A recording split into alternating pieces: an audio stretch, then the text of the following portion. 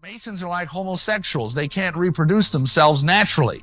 They can only, yeah, amen, they can only recruit. You know, think of that. That's the way with every cult.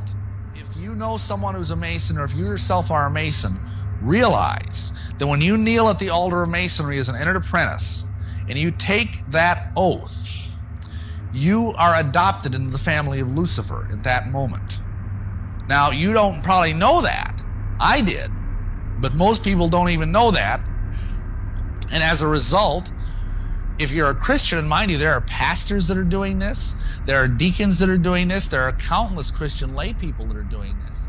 You cannot serve two masters. And if you understood the profound relationship between witchcraft and Freemasonry, you would know what that cord, that cable tow meant, because they've got a rope around their neck. And what that means in witchcraft and the occult is that is a symbol of the umbilical cord of the mother goddess, the Queen of Heaven, linking her to her hidden child. So this guy has just been born again by the Queen of Hell, the consort of Lucifer. Every Mason has this happen to them.